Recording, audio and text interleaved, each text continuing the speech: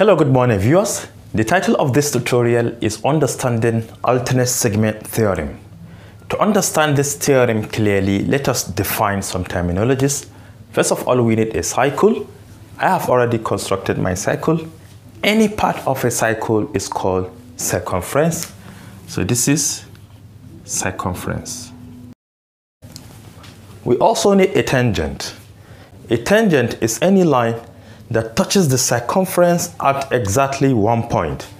So this is a tangent. Let me label it as AB. And this is a tangent. We also need a chord. A chord is a line that passes through a cycle, touching the circumference at 2 points. So it could either be a diameter, any other line. Example, this is a chord. Also, we need to define an arc. An arc is any portion of the circumference. So from this point, let me call this C, let me call this D. From C to D, this curve right here is an arc. Also, C to D in this other direction is an arc. So how can we define a segment? A segment is that area bounded by the chord and the arc. So you can see we have an arc CD and we have a chord CD. So this portion right here is a segment. This portion to the top is also a segment. It's also a segment.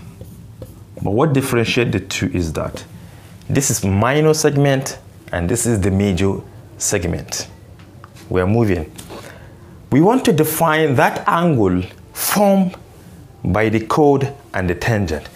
Therefore, one of the legs of the chord must touch that point where the tangent touches the circumference at exactly 1 point.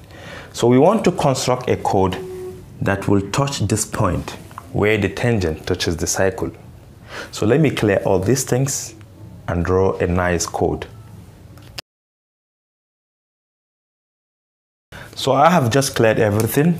We want to draw a chord that will touch this point, and let me call it C. So this can be a chord. This is a chord. All right. What you should observe here is that this chord and a tangent form an angle here. And I can call it beta. Okay, now we are going to subtend an angle to the circumference from end to end of this chord. So this is what I mean. It could be from anywhere.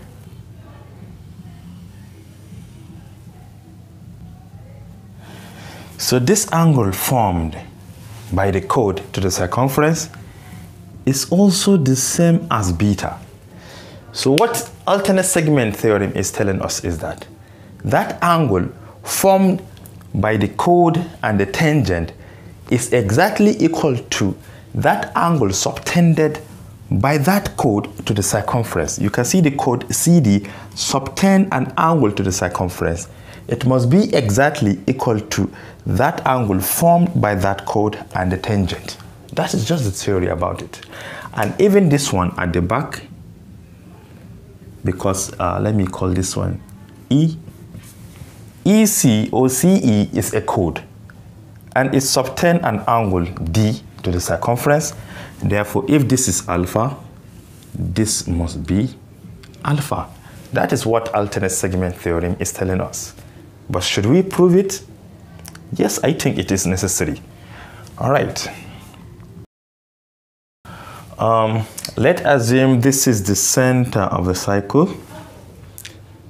We want to construct a radius that will touch that point of contact between the circumference and the tangent, which is point C. If we should extend the radius to the top, it becomes a diameter. So let me extend it to the top. Let me call this one F. Now we are going to connect F and D together. Okay, let's go back to the cycle theorem. In cycle theorem, one of the properties of chord is that if a diameter, because a diameter is also a chord, subtends an angle to the circumference, the angle formed is 90 degrees. Therefore, this angle right here degrees. If this angle is 90 degrees, remember that this angle also is beta for two reasons. One, because all angles that are subtended to the circumference from the same chord are equal. So if this is beta, or if this is beta, this must be equal to beta. And if this is 90 degrees, you can see that this is a right angle triangle. This angle added up to beta will give us 90. Therefore, this angle will be 90 degrees minus beta. Let's assume we don't know this angle. Let's call it a name X.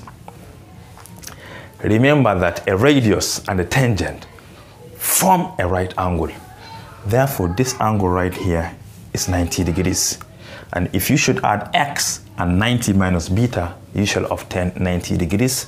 So let's see whether we're going to get beta. 90 degrees minus beta plus X. This is equal to 90 degrees. Let us take everything to the right, leaving only X because we want to define X. X will be equal to 90 degrees to the right minus this 90 if it crosses over. If negative beta crosses over, it becomes positive. You can see that this cancels this. Finally, X equal to beta.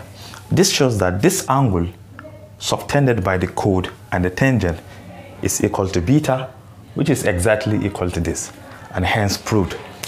So this is how to define alternate segment theorem. And this is all I have for you today.